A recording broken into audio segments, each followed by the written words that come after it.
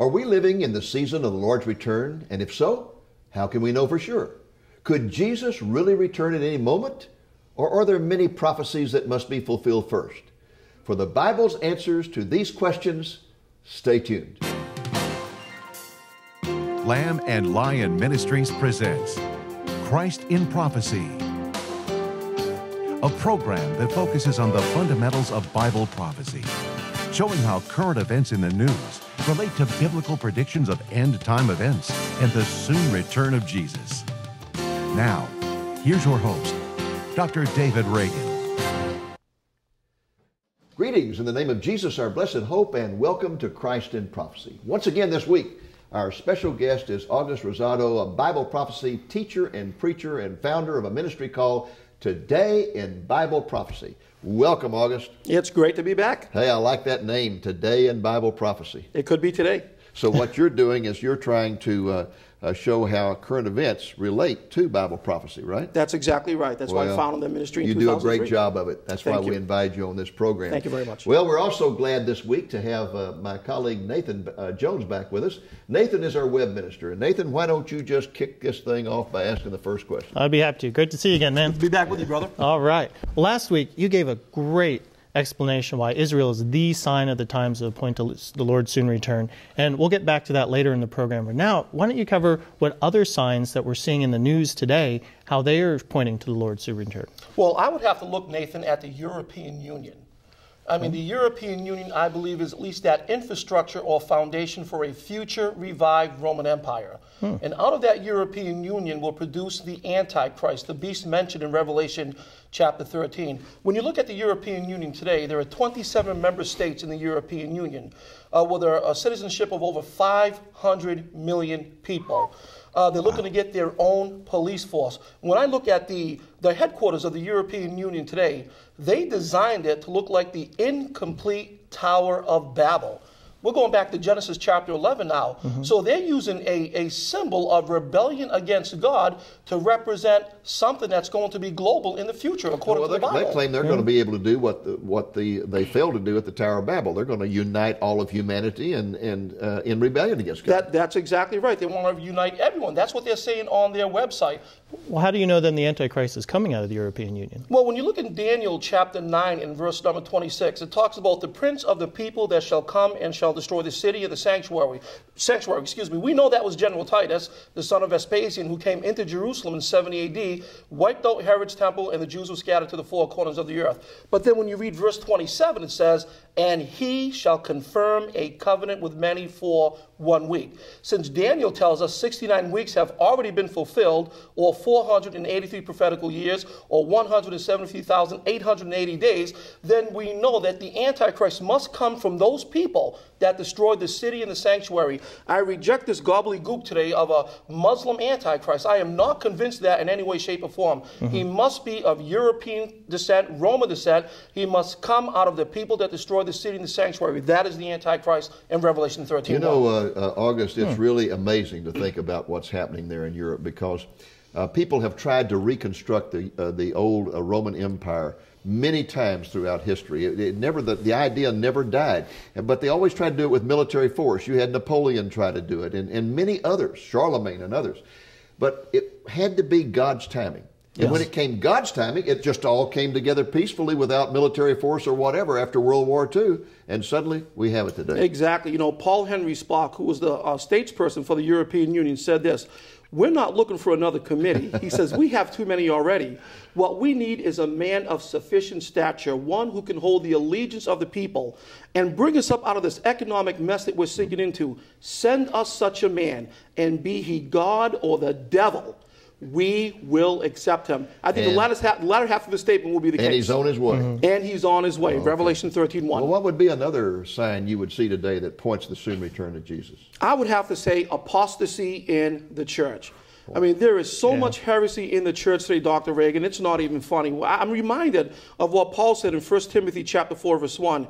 He says that the Spirit speaketh expressly that in the latter times, the last days, some, thank God not all, but some shall depart from the faith, giving heed to seducing spirits and doctrines of demons and doctrines of devils. That's exactly what we see going on today. We've got major Christian leaders all over the place today, so-called Christian leaders. Yes. But they are very influential, though, who are denying all the fundamentals of the faith. I mean, the fundamentals, like the resurrection, the virgin birth, the second coming of Jesus. That's exactly right. As a matter of fact, Paul again picks up on that in 2 Timothy 3, verses 1 through 5. And I love this. He says, this know also, that in the last days perilous times shall come. If we're not living in the last days, then I don't know what, okay? Yeah. He says, perilous times shall come, for men shall be lovers of their own selves, covetous, boasters, proud, blasphemers, disobedient to parents, unthankful, unholy, without natural affection, truce breakers, incontinent, fierce, despisers of those that are good, traitors, heady, high-minded, lovers of pleasures, Nathan, more than lovers of God, having a form of godliness, but denying the power thereof. From such turn away. That's exactly what we see, what many of these so-called Christian leaders say. They're denying the authority of God's Peter word. says in his epistles that one of the signs of the end times will be people scoffing at the very idea of the return of Jesus. That's 2 Peter 3, verses 3 and 4. I mean, here we are. Yeah. He says, this know also that in the last times there will come mockers walking after their own lust and saying, where is the promise of his coming? See, I always thought that referred to atheists, but now as I look around today, I see Christian leaders scoffing at the idea of the return of Jesus. Hey, he's not going to be here for 1,000 years, 2,000 years. We're going to conquer the earth. We're going to rule the earth. We'll turn it over to Jesus then, but it's just unbelievable. Panmillennialism, it's all going to pan out according to these guys. They just don't understand what the Bible says, because Paul says they have a form of godliness, but they deny the power thereof. From such, turn away from such people. I can just mention names right now, which I won't, but we know many people that come to mind that are denying the fundamental truths of the Christian faith. You gave that quotation from 2 Timothy. That refers to another sign of the end times, and that's the disintegration of society. Yes. I mean, it's just going to disintegrate before our very eyes. Jesus said, we're going to go in full circle, and society will become as evil as it was in the days of Noah. Absolutely. And he says in Matthew 24, verse 12, and because iniquity shall abound, the love of many shall wax cold. Yeah. Paul said in 2 Timothy 3:13, but evil men and seducers shall wax worse and worse, deceiving and being deceived. That's exactly what we see as one of the signs of the end times. If you go over to Genesis chapter 6 and look at the society that existed in the time of Noah, there's two characteristics of it: immorality and violence. And we look around us today, and what do we see? Growing immorality, growing violence in the United States and all over the world. And just as Noah preached to the people that judgment is coming, repent and be prepared, they rejected Noah's message, just as they reject the message of Bible prophecy and the soon return of Jesus today. Would you say that just the understanding of Bible prophecy as it's never been understood before would be a sign of the end times? I would believe it's a sign of the end times, a lack of Bible understanding today, because there's no teaching of it in our churches today. You know, it reminds me of Daniel. God gave him all these prophecies about the end time. He said, Lord, I don't understand. What do these mean? And what did God tell him? When the time comes, they will be understood. They would be understood. And we are understanding those very prophecies today. Yeah, through historical developments like the reestablishment of Israel and through modern technology. I mean, 2 witnesses are going to be killed in Jerusalem, and the whole world's going to look upon their Through bodies. satellites. How can that be? Absolutely. Through I mean, satellite. before the 1960s, nobody understood that. What we understand it. And they would scoff him back in the day that how can all the world see these 2 witnesses die in the streets of Jerusalem? That's an impossibility. Now it is not an impossibility. It's going to happen in the not too distant future. With satellites and everything that we have, they will see these 2 witnesses dead in the streets of the city of Jerusalem. Who can keep up with technology? Well, we live in the Church of Laodicea time period where it's apostasy, but that's a negative spiritual sign. Is there any positive spiritual signs that give us hope for this time? There is some positive spiritual signs, and what we need to do is trust God and His holy word. And believe every jot and every tittle from Genesis 1:1 to Revelation 22:20, but especially Revelation 22:20. I would say one of the most positive spiritual signs in this day and time is the preaching of the gospel all over the world as it's never been done before, through the use of the Jesus film, through satellite television, through satellite radio, through missionaries going out all over the world, through use of computers to translate the Bible rapidly into many, many languages of the world. Boy, there's a lot of positive signs today. In fact, there are more people coming to Christ today than ever before in history. 25,000 a day in China alone. That's a real blessing. I'm even hearing of Muslims coming to faith in Jesus. Especially in Africa. They're scared. The imams are scared because the people are converting like crazy to Christianity there. And they say, we don't understand why our people are turning to the Lord Jesus Christ. Wonder why. I wonder why, too. It's Matthew 24:15. This gospel of the kingdom shall be preached in all the world for a witness unto all nations, and then shall the end come. I'm glad you quoted that verse because I wanted you to comment on it, because that is probably the most common letter I get, email message. They quote that verse and say, Jesus cannot come back until that is fulfilled. So don't talk to me about the rapture occurring any moment. So what about that? Well, Matthew 24 deals only with the specifics of the tribulation period. And I know that many use Matthew 24:14, apply it to the church age, and say, until all the nations hear the gospel, the rapture of the church cannot happen. That's talking about the second coming. That's not talking about the rapture. It is referring to the second coming, because when you look during the tribulation period, God's going to raise up three groups of individuals to preach the gospel. The 144,000 Jews in Revelation 7, that's not the church, by the way. Amen. I take from that each passage, tribe. exactly, 12,000 each from the 12 tribes of Israel. I take that passage literally. There is nothing there to suggest that we should take it allegorically. 144,000 male Jewish Israelites will be preaching the gospel during the tribulation period. When they finish their testimony, we have these two witnesses in Revelation chapter 11. They're going to be preaching the gospel. Multitudes are going to get saved. Right. And then we have that angel in Revelation 14:6. The gospel preaching angel. the everlasting gospel. In the very end, God's grace and mercy, before he pours out his final wrath, sends an angel who proclaims the gospel to every person on planet Earth. That's when that passage in Matthew 24 That's is what going to Matthew be fulfilled. 24:14. Now, the reason why I quoted it was for the sake of just trying to prove a point, but that's exactly I what... want you to come back in just a moment and talk to us about the most important sign of all, that we are living in the season of the Lord's return. Amen.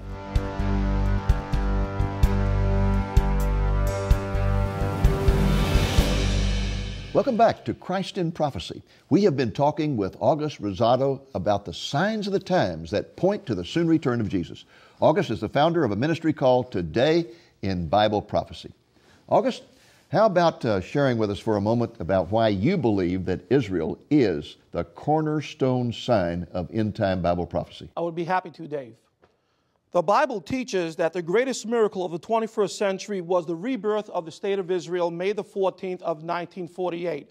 As a matter of fact, God told the Jewish prophet Ezekiel in Ezekiel chapter 36 of verse 24, he says, "For I will take you from among the heathen and gather you out of all countries and will bring you back into your own homeland." That was fulfilled May the 14th of 1948. Can you imagine that? God revealed that to the Jewish prophet Ezekiel some 2,600 years ago, that the Jewish people would be back in their own homeland. As a matter of fact, God told the Jewish prophet Amos in Amos chapter 9 and verse number 15, he says, "For I will plant them upon their own homeland, and they will no more be uprooted out of the land which I have given them, saith the Lord." This is the reason why the Arab world was unsuccessful in trying to eliminate the Jewish state of Israel. The War of Independence in 1948, the 1956 Suez Canal War, the 1967 Six-Day War, and the 1973 Yom Kippur War. The Arab world was unsuccessful because of that verse we have in Amos 9:15.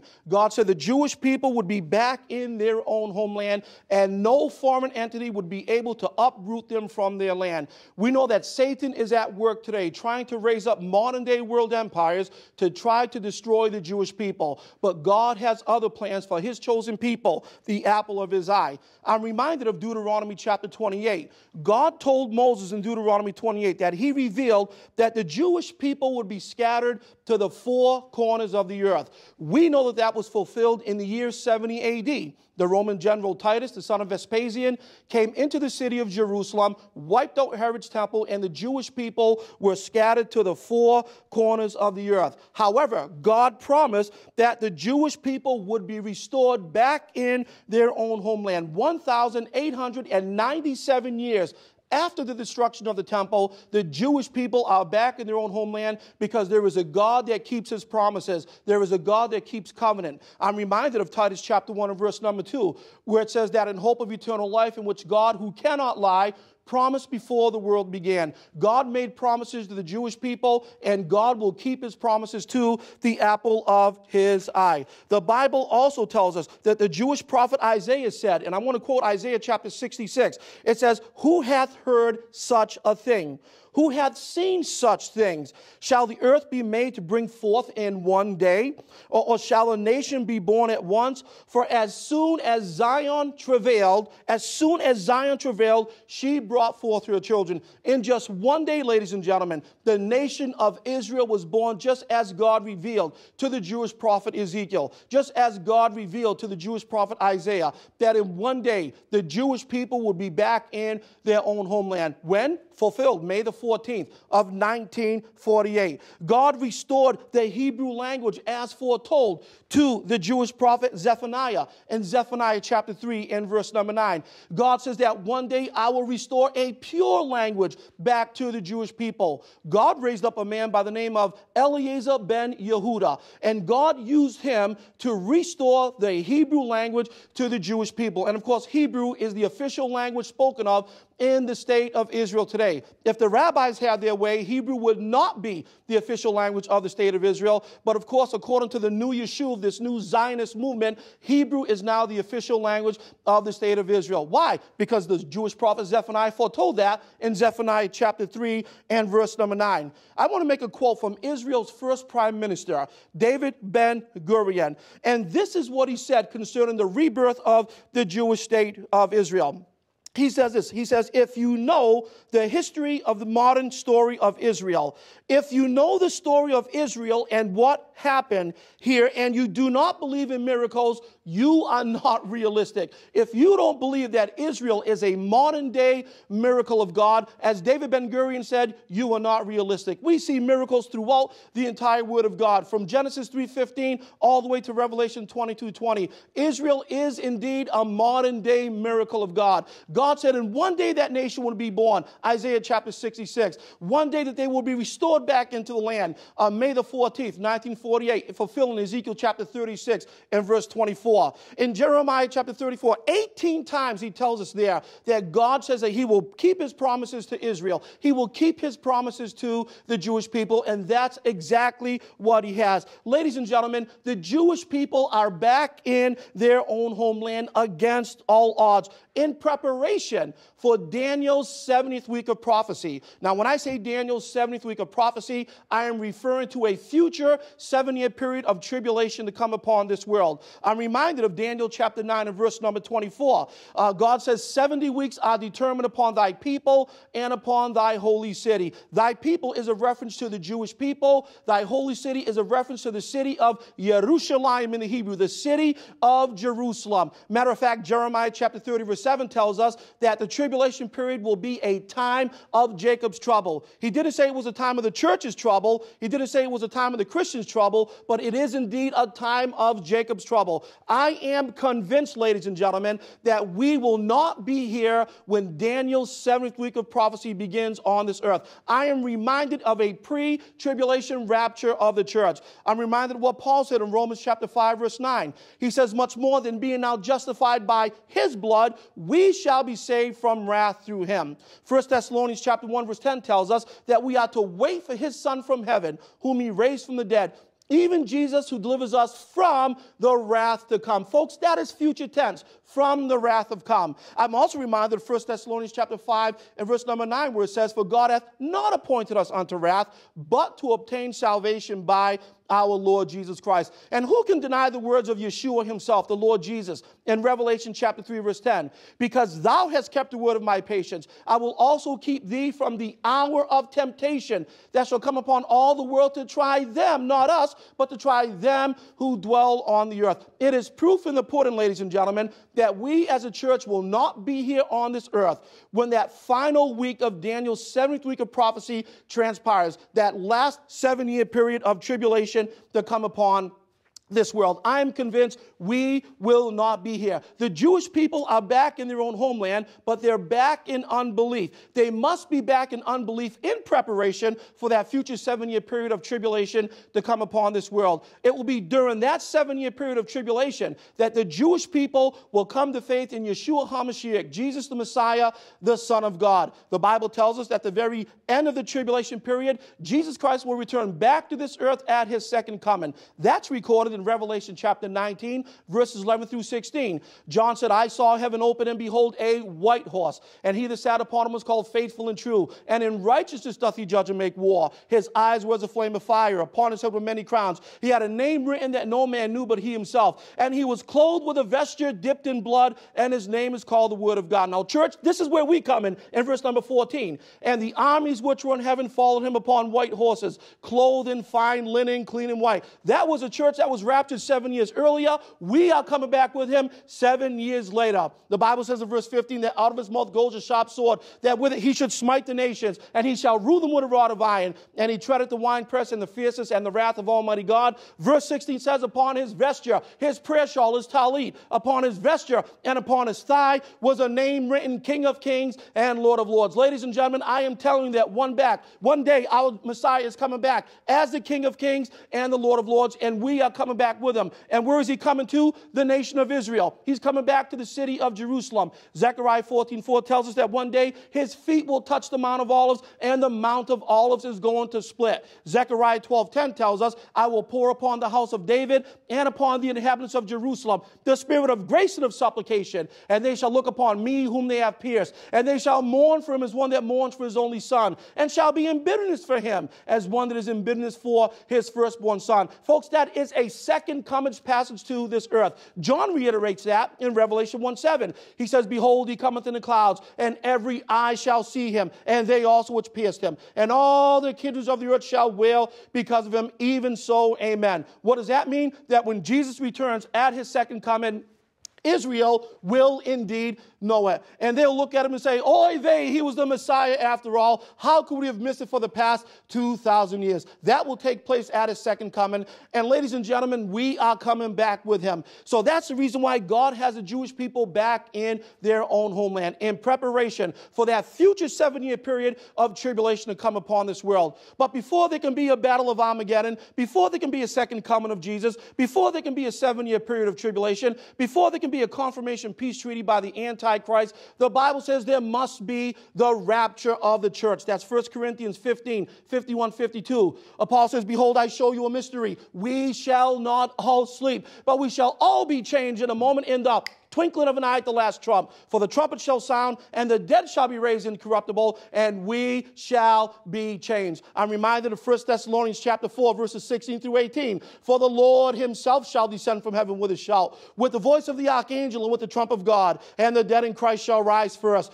Then we which are alive and remain shall be caught up together with them in the clouds to meet the Lord in the air, and so shall we ever be with the Lord. Wherefore comfort one another with these words. Now, why would Paul tell us as a church to comfort one another with these words? I'll tell you why. Because we will not see one day of that 7-year period of tribulation to come upon this world. Between Revelation chapters 4 and 19, there is no reference to Christians on the earth, and there is no reference to the church on the earth. We are in glory, and we're going to be at the marriage supper of the Lamb. That's Revelation 19, verses 7 through 8. Let us be glad and rejoice and give honor unto him, for the marriage of the Lamb is come, and his wife hath made herself ready. And to her it was granted that she should be arrayed in fine linen, clean and white, for the fine linen is the righteousness of the saints. There's going to be a beautiful banquet in heaven one day. And if you know Jesus Christ as your Lord and personal Savior, you will also be there at that wedding banquet. Amen. And we will be coming back with him riding on white horses. I remember being in Canada a couple of years ago preaching at a prophecy conference, and I can remember riding this beautiful white horse. When I got on that horse, I was reminded, ladies and gentlemen, of Revelation 19 and verse number 14, that the armies which were in heaven followed Jesus upon those white horses, clothed in fine linen, clean and white. Ladies and gentlemen, he's coming back. Where? To Israel, to the city of Jerusalem. And the Bible says we will reign with him for 1,000 years. That's Revelation chapter 20, verses 2 through 7. 6 times John tells us he will reign for 1,000 years, 1,000 years, 1,000 years, 1,000 years. It will be a literal, bodily, physical reign of Jesus Christ right here on good old terra firma in the city of Jerusalem, in the land of Israel. For 1,000 years, we're all going to be Israelis. Amen. Why would you want to miss out on the most important event that will take place and it's yet to come, and that will be the rapture of the church. Philippians 3:20 and 21 tells us, for our conversation is in heaven, from whence we also look for the Savior, the Lord Jesus Christ, who shall change our vile bodies, that it may be fashioned like unto his glorious body, according to the working whereby he is able to subdue all things unto himself. One day he's going to change our vile bodies, ladies and gentlemen, that it may be fashioned like unto his glorious body. And then the Bible tells us that in a moment, in the twinkling of an eye, we are going to be in his very presence. At the rapture, we go to meet him in the air. He doesn't touch anywhere on the earth. But 7 years later, at his second coming, Zechariah 14:4 says that on that day his feet shall touch the Mount of Olives, which is before Jerusalem on the east, and the Mount of Olives shall cleave in the midst thereof toward the east and toward the west, and there shall be a very great valley. Half the mountain shall remove toward the north, and half of it toward the south. I'm reminded of Jesus' word in Matthew 24:27. He says, as lightning cometh from the east and shineth even unto the west, so shall also the coming of the Son of Man be. Ladies and gentlemen, Israel is mentioned 2,466 times in our Bible. And God has a plan for Israel. He has a plan for the Jewish people. The church has never and will never replace Israel. God has a plan for the church that he's fulfilling right now during the church age. And he has a plan for the nation of Israel that he will fulfill in that future 7-year period of tribulation to come upon this world. One prophecy preacher put it this way: when you see the signs for Christmas appearing in your department store, you know that there's another holiday that's even nearer. That's Thanksgiving.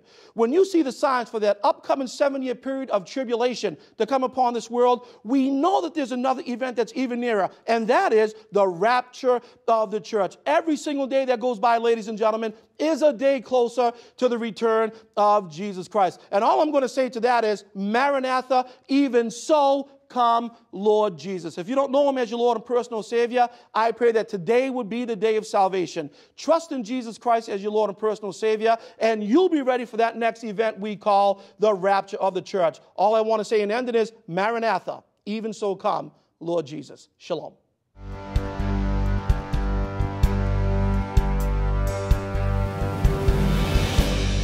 August, thank you for that great presentation, man. You blessed my socks off. You're very welcome. And I think you're the only time I've ever heard anybody speak for 15 minutes without taking a breath of air. It's amazing, isn't it? That's a God thing right there. August, how about telling our viewers how they can get in touch with you and your ministry, and also tell them about your new book? I'd be happy to, Dave. You can go to my website at www.todayinbibleprophecy.org. That's one word, todayinbibleprophecy.org. You can go to our online order catalog, and my new book there will be available, The Serpent, the Seed, and the Second Coming, and we'll make sure we get that copy into your very hands, and I believe it'll be a blessing to you. Nathan, how about telling folks how to get in touch with us? You go to www.lamblion.com. No and, lamblion.com. We have our television shows you can watch, articles. You can sign up for our newsletter that comes out every other week. We've got a Facebook group you can join, a blog. You can get your daily dose of Bible prophecy. Just come to our website, lamblion.com. And now, folks, as we bring our program to a close, I'd like to encourage you to get a copy of one of our most popular publications, the Christ in Prophecy Study Guide. This guide is in its 3rd edition, and it continues to be one of our most beneficial study publications. The guide provides you with every prophecy in the Bible concerning both the first and second comings of the Messiah, and the second coming prophecies are organized in chronological order according to when they are most likely to occur. The book is printed in a large format with a special binding that allows it to lie flat when open. The guide contains exhaustive topical and scripture indexes. You can get a copy of the guide for a gift of $15 or more, plus the cost of shipping, by calling the number you see on the screen. Call between 8 a.m. and 5 p.m. Central Time, Monday through Friday, or go to our website and place your order there. Again, the title is the Christ in Prophecy Study Guide. It is an invaluable tool for any serious student of Bible prophecy. Well, that's our program for this week. I hope it's been a blessing to you. Until next week, the Lord willing, this is Dave Reagan speaking for Lamb and Lion Ministries, saying, look up, be watchful, for our redemption is drawing near. Thank you for joining us on today's Christ in Prophecy, a presentation of Lamb and Lion Ministries, a non-denominational ministry dedicated to teaching the fundamentals of biblical prophecy and proclaiming the soon return of Jesus.